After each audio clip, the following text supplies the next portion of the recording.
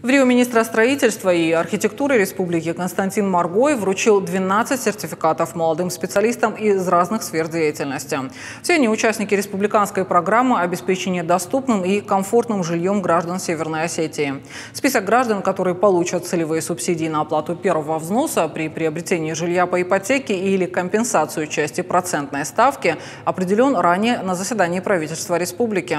Участие в программе принимают специалисты до 40 лет, которые проживают и работают в сельской местности. Кроме того, работники здравоохранения, образования и культуры. Всего в этом году выдали 18 сертификатов.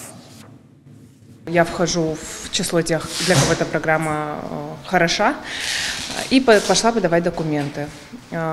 Прошло, наверное, чуть больше года, и вот я получатель заветной суммы на приобретение жилья. Это позволяет, скажем так, удержать наших молодых талантливых специалистов в республике.